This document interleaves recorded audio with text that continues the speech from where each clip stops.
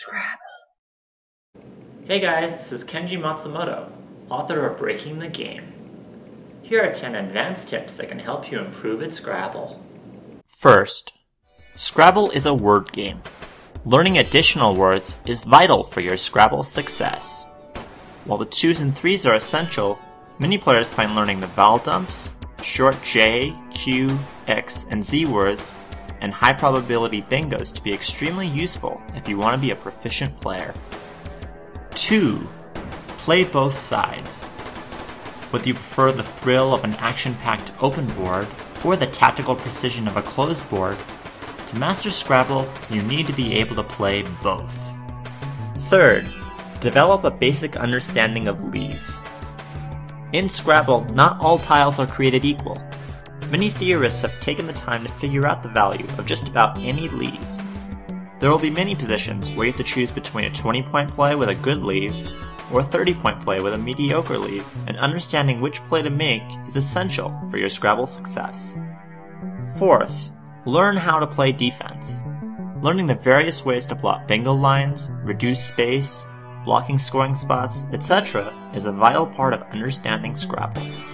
Fifth, watch the scoreboard. When you're ahead, you should usually look to make plays that reduce bingo lines and focus on scoring points consistently. When behind, you want to take more chances and try to draw bingos and very high scoring plays in hopes of catching your opponent.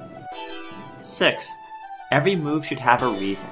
Every play should have an overarching goal, whether it's scoring points, increasing risk, reducing the probability of a disaster scenario, or getting out of range of your opponent's bingo. 7th, track. Tracking tiles can help you play better during the pre-endgame and endgame, letting you know about rack imbalances, pool imbalances, as well as remaining key tiles such as the blank or an S, and can also give you more information about your opponent's rack and whether setups or fishing plays are a good idea. 8. Brainstorm. Players should be committed to developing a systematic approach to Scrabble, and develop their heuristics by looking for patterns from position to position. 9th.